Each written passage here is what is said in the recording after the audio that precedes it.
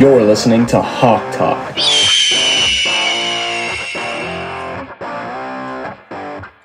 What's happening, everybody? Welcome back to Hawk Talk, the official podcast series of the St. Anselm College men's soccer team. I'm your host, Zach Elliot, joined as always alongside assistant coach Tim Field down below. And today is episode 4 of our series where we'll be taking kind of an in-depth look at 2 of our seniors, putting them in the spotlight. Joining us today is Jay up top on the left and down the bottom, Spencer. So if you are watching this video, don't be afraid to drop a like below and subscribe to my channel for all things St. Anselm men's soccer, and turn on that notifications bell so you don't miss any new podcasts that we put out. And also follow us on our podcast site Podbean or Apple iTunes. Now I'll kick it over to Tim to talk about this coming fall's senior class. Howdy, everyone. Glad you're joining us again. This class is special to Bruno and I. This is the first class that we recruited to come play on the Hilltop. We literally started on March 3rd, which was about 18 months later than every other coach who's recruiting out there. And I got to say, I think we did pretty well with that. I think we brought in, 6 guys, and then Zach joined us as a transfer. So that's and JP. Don't forget JP. Oh, and JP. Yeah. Let's not forget JP. So, yeah, as I mentioned, today we're going to be specifically looking at just 2 of our seniors who have helped transform this program drastically. So joining us, as I said, are Jayden West and Spencer Persson. Welcome to the show, guys. Good to have you on. Thanks for having us. Anytime. Just a quick background on these 2. Jay is a psychology major from Londonderry, New Hampshire, coming from Arizona, and Spencer, an accounting major from Danvers, Massachusetts. Both of these guys have been starters for pretty much all 3 years of their career so far, and Jayden playing about almost anywhere the team needs him to, outside back, outside mid, center mid, kind of wherever, and Spencer, of course, being one of our defensive anchors. I'll start off with Spencer. First, can you tell our viewers and listeners kind of what made you choose St. Anselm and attend this school? Yeah. I think the fact that it was a small school was really nice. I didn't want anything too big. And when I took my school tour, I got a real vibe of community and everyone caring. Everyone was so nice. And then when I came up on my official visit to visit the team, I got that same thing. The guys were super nice. They showed me the campus. Campus was beautiful. So right away I fell in love and knew it was my home for the next 4 years. Awesome. How about you, Jay? For me, definitely just touring the campus for the first time. The campus is absolutely beautiful, and that's something that took me back. And definitely the soccer aspect too. And then just looking into the school academically is just it's a very good school for academics, and just going forward after college too for jobs. It's definitely a good school to look at. So I've had the pleasure of being able to watch you guys grow in the last 3 years, both on and off the field.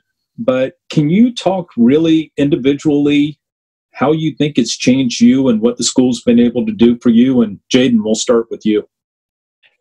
For me, individually, I would say it's turned me more into a academic weapon almost. In high school, I wasn't much of a big studier or just into group projects or research in general. My habits of studying have become a lot more effective, and just research in general, considering that I'm a psych major, research is huge in that field, and that's just definitely being at the school has helped me improve that. What about you, Spencer? I think it's definitely required me to be a more responsible person. I mean, having to get up for class, having to schedule my meals, schedule my days, having to make myself go to class, do the schoolwork, make sure everything is done. And on the soccer side, make sure I'm waking up for those early morning lifts, making sure I'm making it to practice on time. I don't have my parents there to bug me all the time saying, hey, do this, do that, do this. So I've really had to step up my game, be more responsible, and take after my actions. So guys, the first 2 seasons that you were with us, they weren't horrible. Yeah, they were. But they definitely weren't what we expected. I think we had 5 wins and got at least 5 or 6 ties, which I hate ties. But kind of talk about how you were able to stay with us. You know, Bruno and I really tried hard to keep everyone together, but how did you keep your beliefs up knowing that we could turn this ship around? I think one word that sets into mind is frustration. Frustration, obviously no one likes losing. Everybody wants to win and be on top of their game 24/7. Fortunately, we weren't able to do that. I think my freshman year, it was kind of a wash year. Nobody expected anything. And then my sophomore year is when we really had time, when we had to start to rebuild. And I think even sophomore year, only getting the one win, we could see that the pieces were starting to come together. You and Bruno were bringing in the correct players, the guys that you were bringing in for recruiting classes, for their overnight visits. Everyone loved them. And you really got that feeling that this program is turning around and we're headed in the right direction. Jayden, what do you think?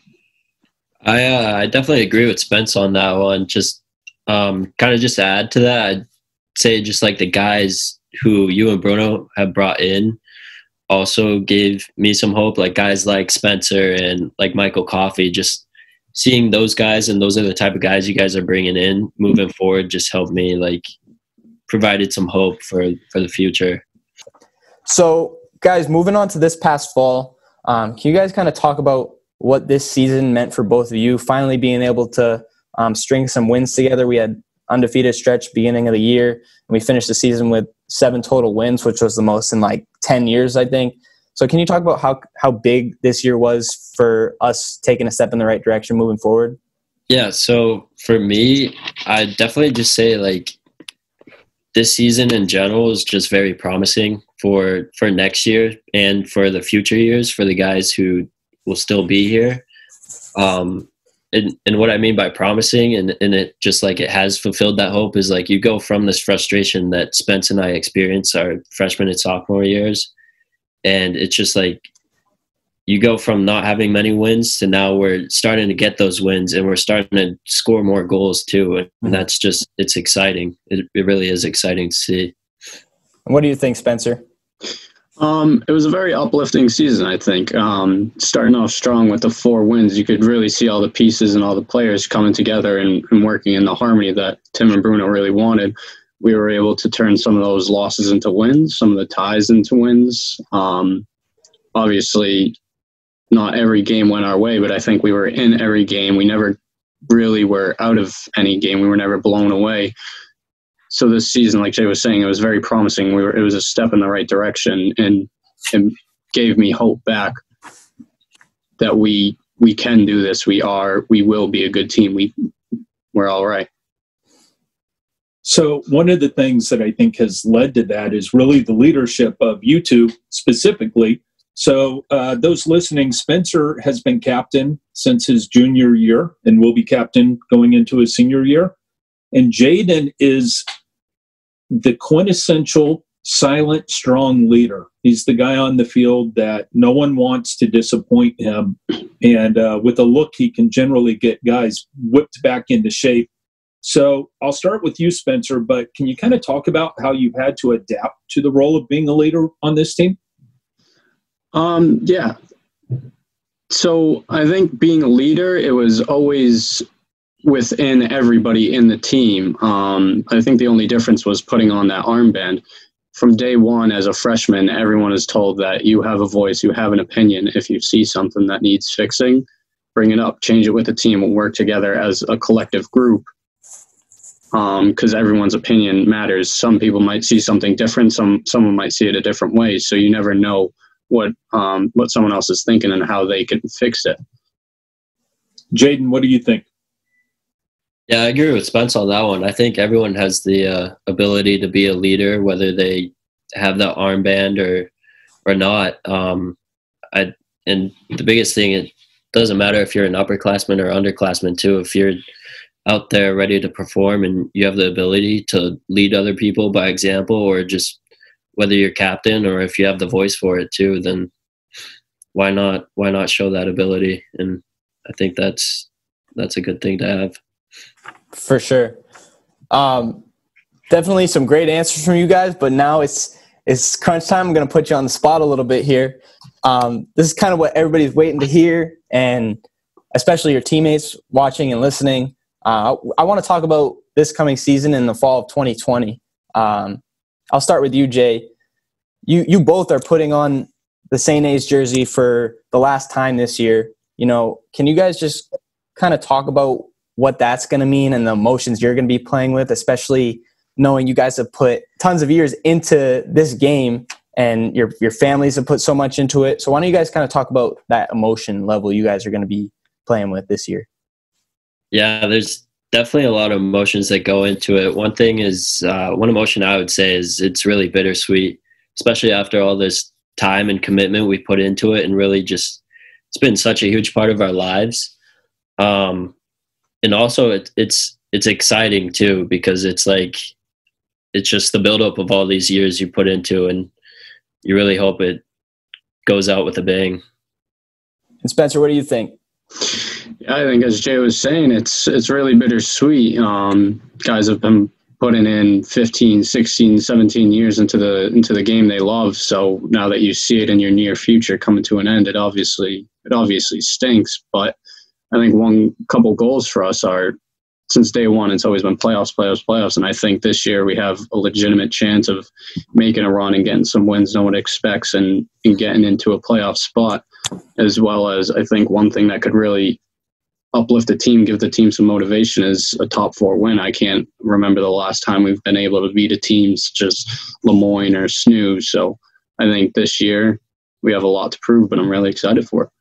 Yeah, you guys both talked about goals and expectations that you're going to be striving for, especially kind of coming from the bottom your freshman year and sophomore year, and then this year kind of taking that step to the middle level. What is it going to be like this year if we put the pieces together, we keep working like we have been? What's that going to be like to take another huge step and kind of be at the top in terms of your career success here? I think it's going to be a relief. We've known we've had the correct players. We've had people with the correct work ethic, the correct attitudes. So we know we deserve one of those top spots, but we've never been able to put it into our games, into our records. But I think this year, like I was saying, there's a good chance that we can do that. We can make a run. I'd say it's so like good load off the shoulders. It's a step in the right direction, but for the guys who are still going to be here in the program in general, I think it's something it's good to look forward to if we do complete our goals, but there's still more goals going forward, and we can't let our foot off the gas, and we have to keep pushing ourselves and keep going. It'll definitely be exciting to see, that's for sure. If we can crack the playoffs, it'll be the first time in 11 years, I think. So that'll be exciting. Yeah, and I hope we just can get on the field sooner than later. Yeah. All of this clears up. Obviously any of you who are watching can see that we're using Zoom again to do this. So we'd like to thank them for the chance to use their technology. So Spencer and Jayden, now's the fun part, the part that we didn't prepare you for, the lightning round of questions.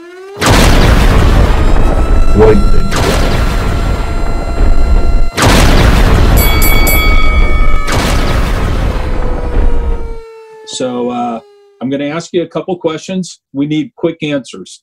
You guys good with that? Yeah. Sounds good. Okay, so Jayden, why don't you answer this one first? Okay. Ready?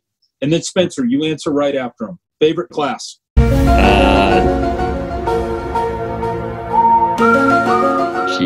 Biology. Spencer? Forensic accounting. Yeah, that sounds good. All right, here's one that I think everyone will enjoy. Favorite food from Davison? Ooh. Go ahead, Jay. Jeez, that's a tough one. I'm going to have to go with a breakfast meal. I'd say either chocolate chip pancakes or a bacon and cheese omelet. Spencer? Oh, I know this is a top one around the team, Hungarian goulash. No! I thought someone would say the fettuccine Alfredo, but I know the goulash is that's true. Especially popular with the Budrebits this team. So, Spencer, starting with you, why don't you give us some of your pregame rituals? Pregame rituals. It is listen to music and put my left cleat on before my right. How about you, Jayden? For me, it's definitely tape my ankles and listen to music. See, you guys are smarter than me. Mine was always to pound my head on each goalpost twice. All right, so Jayden, here you go. What's been your favorite moment as a member of this team so far? Oh, geez. Favorite moment was probably when our team beat Franklin Pierce and they were ranked in the nation. Spencer?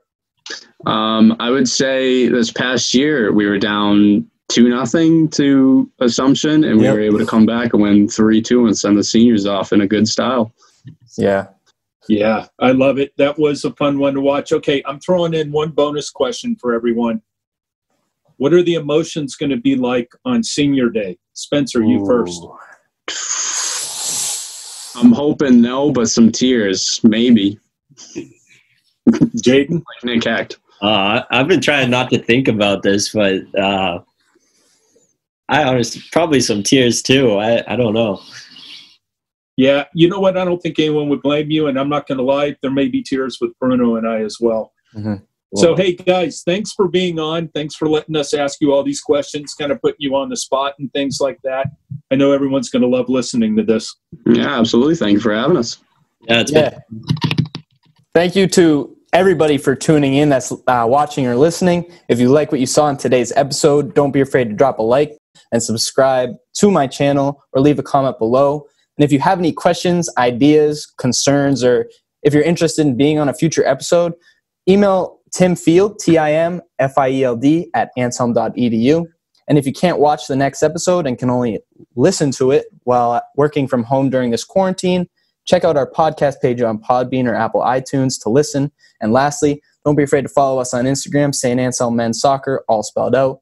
We'll be back soon with more episodes. Until then, take care, everybody.